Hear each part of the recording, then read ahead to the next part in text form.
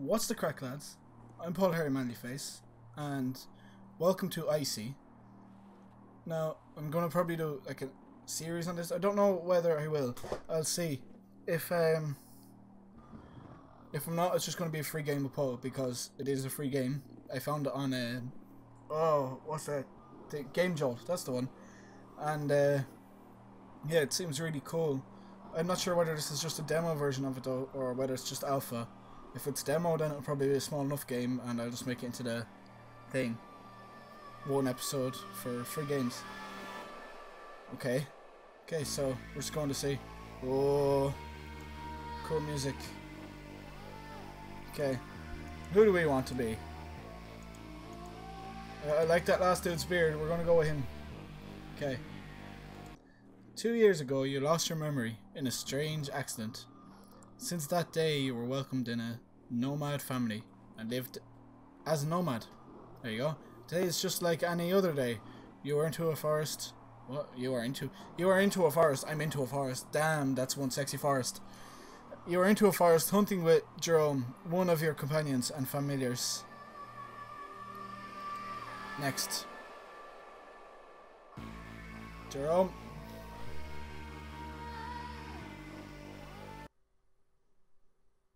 Oh. You wake up into the woods surrounded by snow and ancient trees. A cold wind is blowing on your face and you suddenly feel that your arms and legs are chilled to the bone. You feel a gentle touch on your shoulder. It's Jerome that woke you up.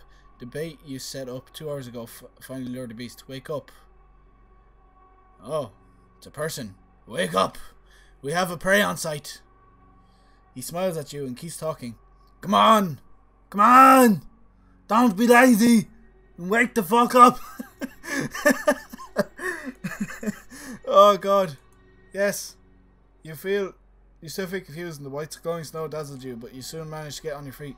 The old man is watching you with his friendly smile, just waiting for your brain to start properly working again. Okay. Give me a second. Give me a second. Be quick.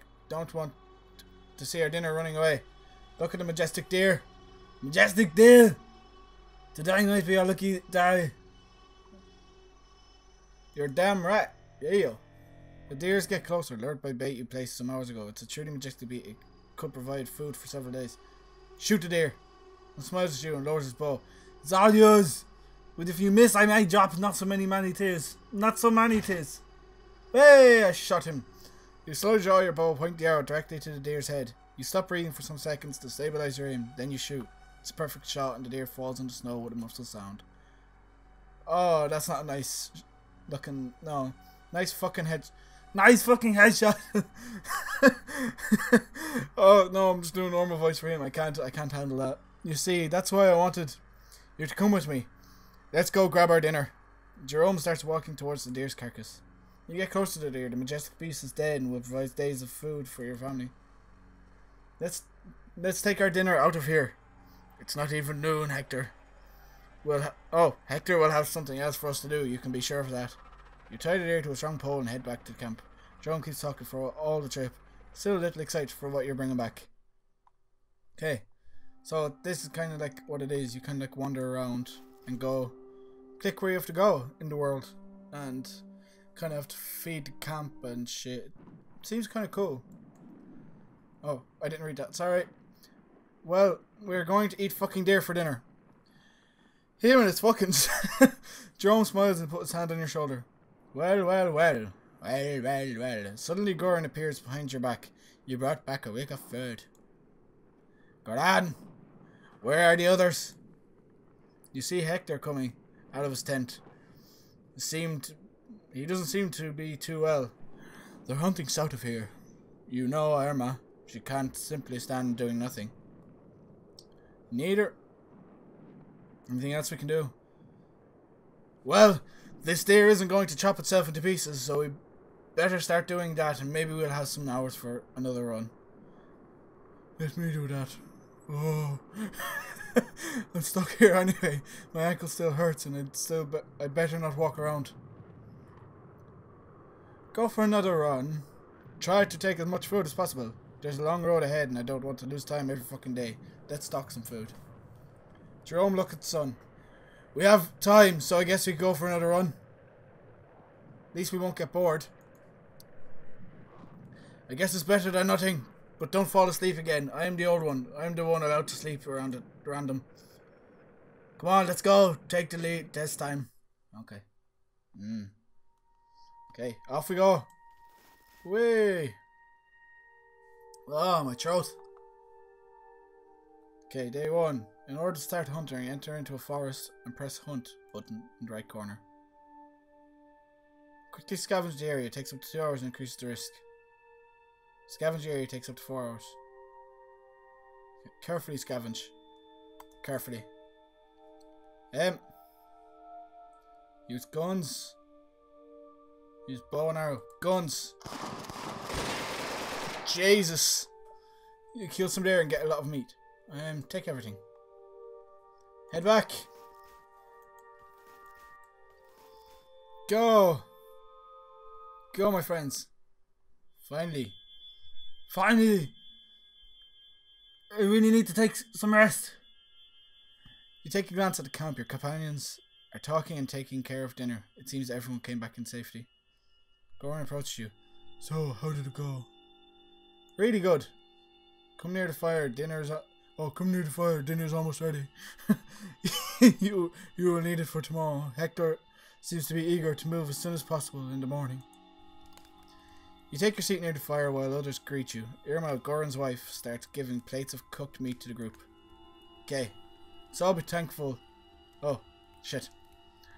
Let's all be thankful to our hunters for the meat we're going to eat. About to eat, shit.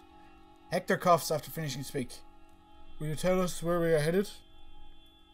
Not far from here. Tomorrow we will go scavenging in a town nearby, hoping to find something useful for our travelling. No, I mean, where are we going to end up after the long run? Where will we spend the winter? We will travel south. Oh, we will travel south, far from any common route. We must get away from the plains. Hector coughs again.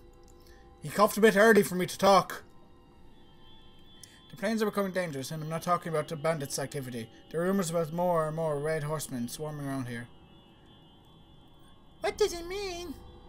I'm tired of chatting about the purpose. We always stayed in plains. Why should we travel to the unknown lands?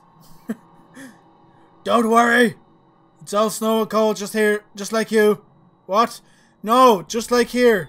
You didn't miss anything special. Oh, new person. I don't have a voice for you, so I'm just going to talk. I don't care what we do. If the plains have become that dangerous, we should probably go away. I won't put my children at risk without a reason. And travelling away from any known route is a risk, especially when the only thing we know is that we're going south. Hector never failed us. I've tried to know where me, my husband, and my children are going to end. South is not enough. There's no need to worry about that. We've been there. Well, we've already been south of here. Jerome turns to you. Do you remember where we found our friend? We're getting close to that area.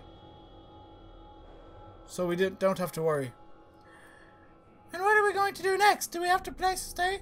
Oh, a place to spend? Do we have a place where to spend the winter? Or are we just running away from the plains without a real destination? Hector seems quite annoyed. I already said that the plains are becoming dangerous. You don't want a red horseman clan to assault us and slave the survivors, do you? It's better to walk on the mantle for the whole winter rather than facing them. Sooner we'll run away from them, the safer we will be. So we have no choice. Yes, but I'm confident that we will be able to survive and maybe find a better place where to live. I'm getting too old to walk all day anyways. Oh, my throat is hurting from all this talking. Ugh. And you're not the only one, but I'm clearly in a better shape than you. I can keep doing this life for some more years. Am I the only one with a working brain right here? We're running into the unknown. You're just afraid. Of course I am. You're asking me to put all my family in danger. Do as you like, but I don't know where we'll get this. Irma goes inside her tent before giving anyone a chance to say something. I'll talk to her. I'm worried too, but facing the red horse scares me even more. She will understand eventually. Hector coughs a little before replying. I hope so. I don't want to discuss this ever again. Nothing of importance happens during the rest of the evening. Yes. You wake up in the morning and hear some voices outside. Oh. Oh. Okay, people, now we will spread out in couples and search for anything useful in that small town over there. Let's see if we can find some tools. Irma will stay here with the children and guard our stuff. If anything happens, you scream. I will go with Jerome. Goran will with Mark. Hector turns to you. And you go with Dimitra. I hope it won't be a waste of time. Goran puts on his backpack. I'm tired of seeing only empty buildings. Depart. Fuck that shit. Hello, woman. I'm fully alert. Oh, I should not be doing this voice to my throat like that. It's a very small area. To start scavenging an area. Okay. Do that. Grappling hook. Try to climb. Grappling hook. Okay. What is them things? Take everything, may as well. Go back before sunset. Okay. Fucking flying. Off we go. After a couple of hours, you manage to reach the others at the camp. Goran spots you from distance and greets you by raising his hand. You see sadness on his face. What is going on? That is not easy to say. Goran takes a deep breath. Hector's body is sick. He passed out a few hours ago and he's now in his tent, barely able to breathe. That's awful. The situation is desperate. We have no medicines to cure this kind of sickness and he's pretty bad now. You see Jerome coming from Hector's tent, his face painted with suffering. As far as you know, he and Hector had been friends for a long time. People gather around Hector's tent and Mark takes the word. How is he? In that same moment, Irma comes out of the tent. Jerome sighs. It's over! We couldn't do anything. Oh, he wasn't shouting about that one. Jesus. Holy fuck. Why didn't he say a thing about his health? You know Hector. He wanted us to go away from the plains and he didn't want anything to stop us.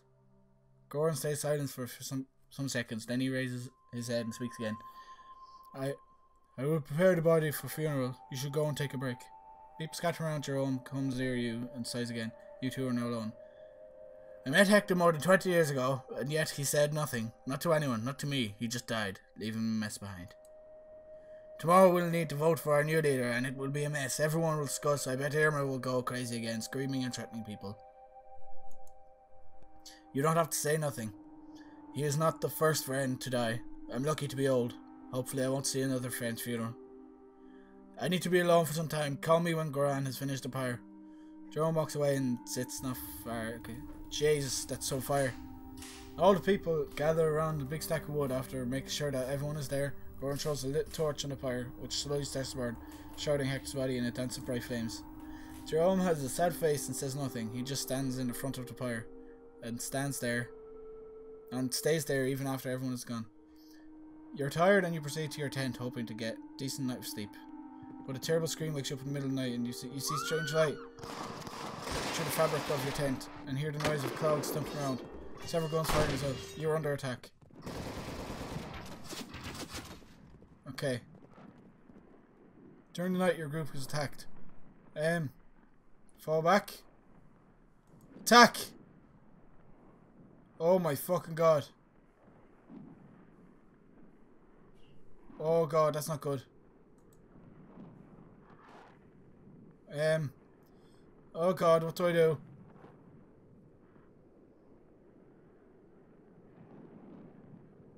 Okay.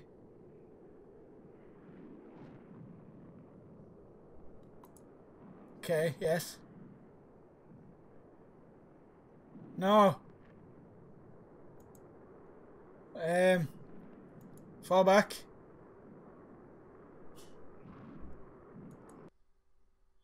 Oh god. You feel weak and aching, but you try to crawl on the ground, but with each movement you feel pain all over your body. You try to stay awake, but soon your willpower weakens and you pass out. After that there's only darkness. You don't know how long you can stay unconscious.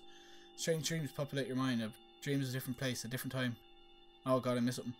During the dream you hear from your device. It's Jerome. He's calling to you, asking you to wake up. You finally realise you're dreaming. This sudden consciousness brings you back to the world. Hey, wake up! Are you okay? What happened? Well, the situation's pretty messed up. Just take a look around you. You look around yourself. The morning sun blinds you at first. Then you're able to see that you and your mates are sitting on the ground tied. We're not the only prisoners, and there are other people that seem to share your condition. Armed bandits are guarding the area. You can see many tents scattered around. It's difficult to understand how many there are. Running away from them won't be easy. They have guns and everything. Everything else they need to keep us in our place. Ah, look happy. Yeah, you will never escape. We tried. What? We tried, but there are too many. They have horses and guns. And if they want us alive, I fear we will all soon become slaves. Ah, Jesus, I can't read. I'd rather die. Precisely. We all know how slaves are treated, like animals. I won't be beaten again. Just because someone of you wants to do something that stupid. They beat all of us, Joseph. But what should we do? Just wait here and be sold as slaves? Long story short, we tried to run away during the night. They found us and beat the shit out of us. His big sweaty head. End of the story. I won't just give up. Unless you're a freaking... unless you have a freaking genius idea, I'd like to... Shh. Screw you, I'd rather die than be a slave. We're leaving. I don't know how, but we're leaving. The stranger smiled slightly. Yeah, just not a slight smile. Sure, really curious to see what you will do. You and all the prisoners starts walking, with your hands tied along the bandits' caravan. They constantly watch you, and you're unable to find a way to break free. Day after day, you start to resign to your destiny. The bandits constantly watches over you and don't even allow you to talk to others among yourself. Okay. You barely get to know the ones who shares your destiny. Carlos and April. Carlos and April are a couple, and they were in the same group with Joseph when they got attacked and kidnapped. There's the young girl, Eva. Okay, Eva. She seems sad and never speaks. The only thing you're able to discover is that the bandits killed her family. But finally, after walking for several days through the White Plains, something happens. The bad thing is that it doesn't look like something good, not at all. Polished... oh shit, I didn't even get through that. Polished and shiny weapons, high-tech equipment, and all the bandits look at those three people with reverence and awe. You never saw someone so well equipped walking on the white wasteland. A feminine voice comes from those masked soldiers. Proceed with the tests and let's move on. We have no more time to waste. I'm sure they're good for your needs. Some prisoners are young and healthy. They are perfect for your needs. The woman slowly turns to face the bandit and stands still for a couple of seconds in an intimidated. We'll see. They approach you and the other prisoners start using some medical equipment to take some of your blood. Then they take a sample from each of you. They go away and after some minutes they come again. The mysterious woman looks at Goran and Irma, then nods at her two companions. Take those two and their children. They're the only ones... Oh, take those two and their children. They're the only ones you're interested in. Do what you want with the others. We have no use for them. They walk away, bring Goran. Your own tries to stand up on his feet in protest, but he gets kicked in the stomach and falls on the ground. Syrians leave, taking them with you. Taking with them your companions. While they disappear into the mist, the bandits give you the order to stand up and prepare to walk. You're now walking just like any other day, with armed guards all around you. When you hear some screams coming from some bandits, you turn to see what's happening. Or at least 30 are charging the bandits, quickly descending from the top of they're wearing red.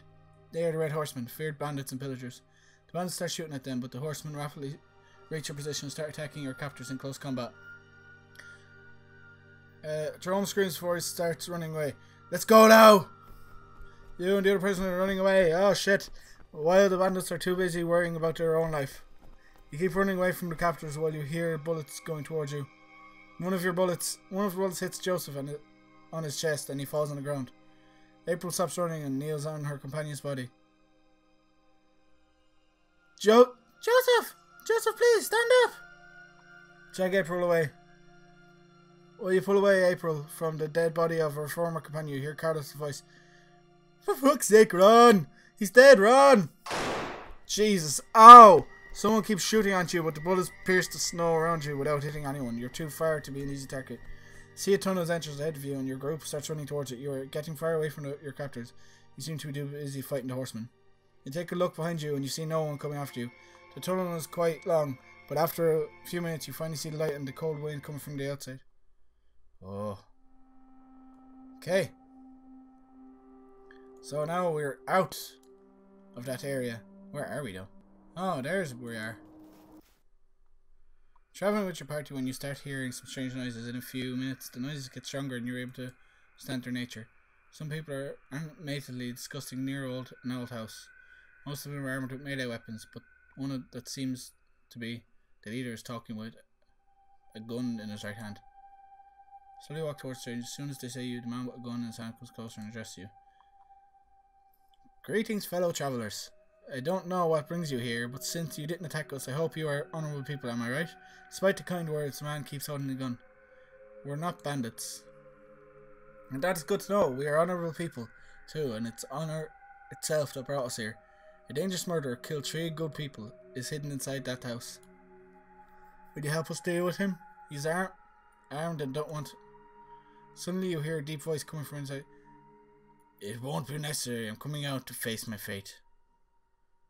Massive black man, that's racist, comes out of the house carrying a little girl on his arm. You can clearly see the blood dripping from the girl's body and falling on the ground.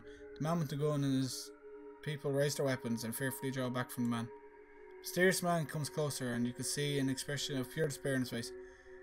Are you happy now? You took the life of my little girl and now you'll take mine too?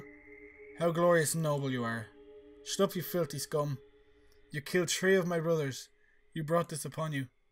I skipped something. Why don't you tell them the whole story? Why don't you tell them how you captured me and my family and how you wanted to sell us as slaves? Don't listen to him. He's lying. That's racist. I'm not going to say that. He should be punished for his crimes. Lucha's silent, but she's clearly disgusted by the scene. Criminal deserves no mercy, and that's why we're going to kill you all. I won't let you do that. What? Are you crazy? Means death for you and your companions. Fight! Oh, good man! Yeah. Okay. There we go. Fucking murder them all. Bow them! Shit! Engage! Yes! Fight! Next! Fight! Yes!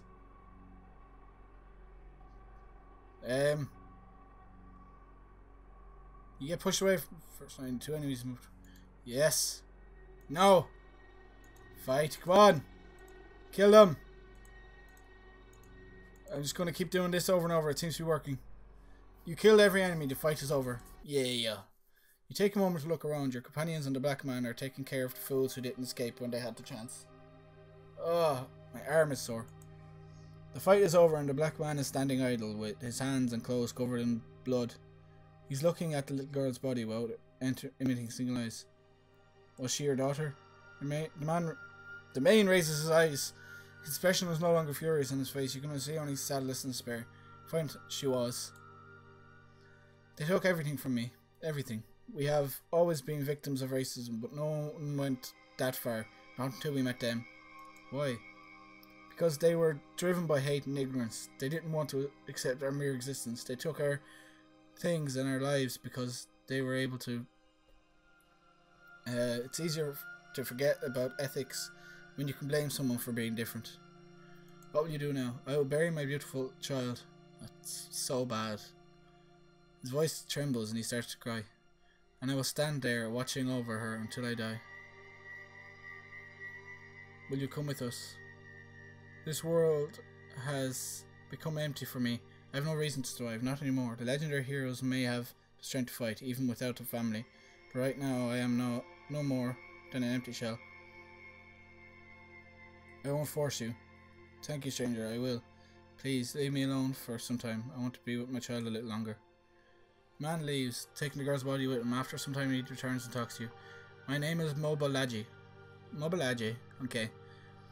Stranger, and I will do my best to help you and your companions. I don't know what you, but you tried to do the right thing, and that's enough for me. I will do everything that's necessary for the survival of this group, but I have a single request. Please respect my warning and don't ask me to tell you what happened, or better, pretend nothing happened at all. Can I kill some deer? Take everything. Can I? Okay. Leave the wolves. Guns. Yes. Okay. Make it to the house. So I think is a good idea. Okay. Scavenge. See what's in here. Rope. I don't know what that is. What is it? I think I should get more food though. Okay, we can stay here right at the edge. Yeah, I really think we need more food. Lots and lots more food.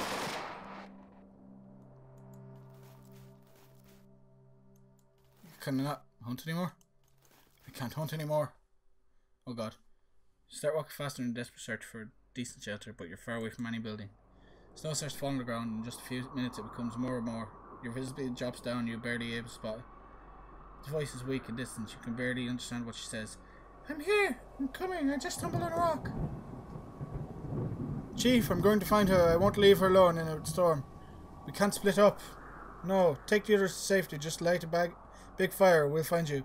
Carlos starts running and disappears into the falling snow. Keep walking, hope to find some place where to stay, but your feet subside in the snow, and each step is harder than the one before. Feel the cold wind in your face, and the snow is completely covering you. If you don't find a shelter, you'll die soon. A sudden gust of wind shows you on the ground, and you hit your head in something metallic. A piercing pain flows down all your head, and your sight fades for some seconds. Stand up! Please, stand up! Don't die here! Eva is tugging you, and you immediately recover your senses. After some seconds, you finally manage to stand up again, but you're unable to see anyone. The group is completely scattered bodies, and you are alone with Eva. I'm glad you were okay. Let's go. Please hold my hand. I don't want to get lost in. Hold her hand.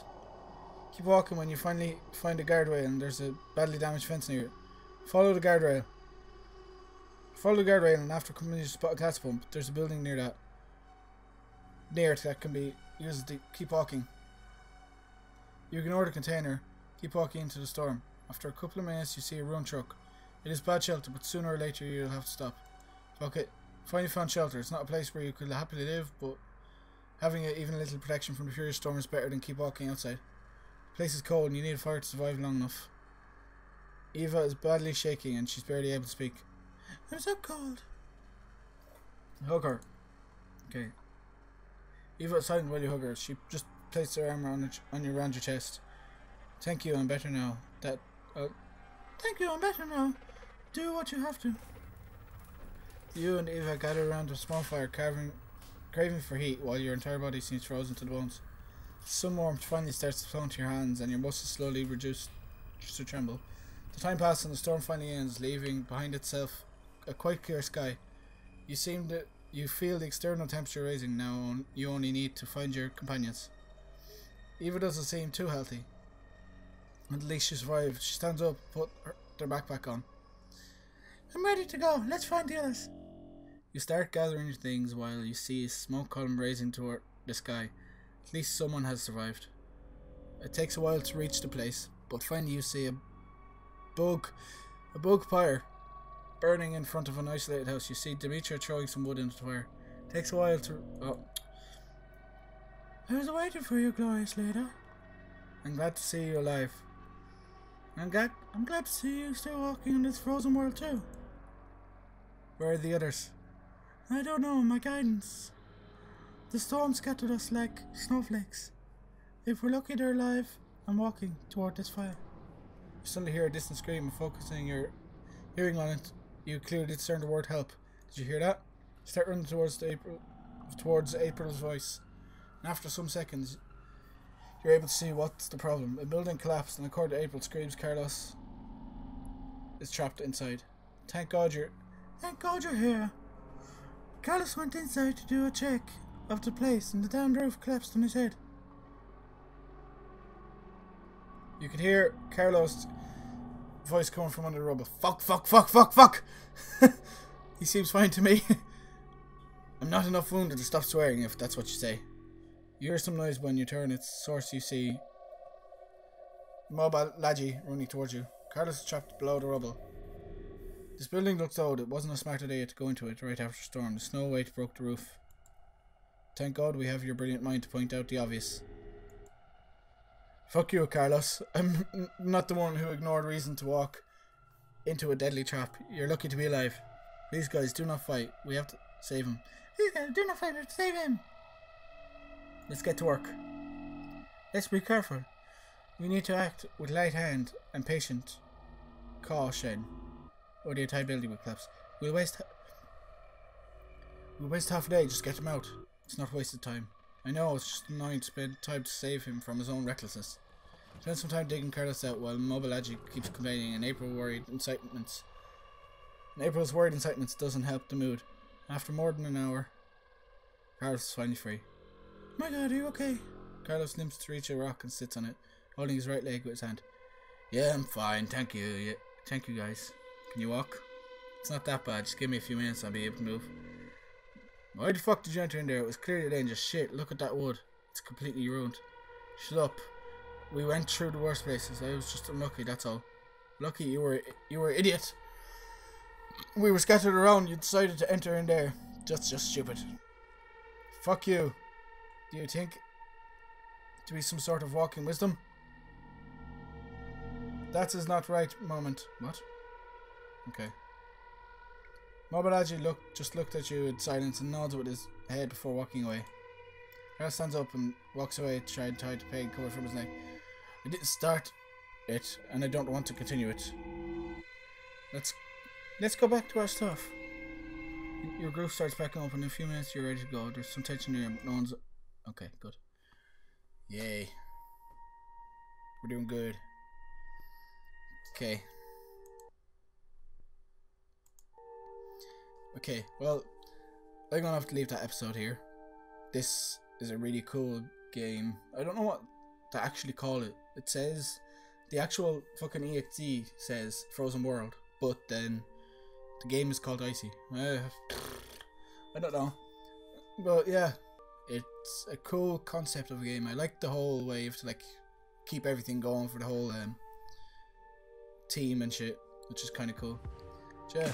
Don't forget to like, comment, and subscribe, and I'll see you in the next one.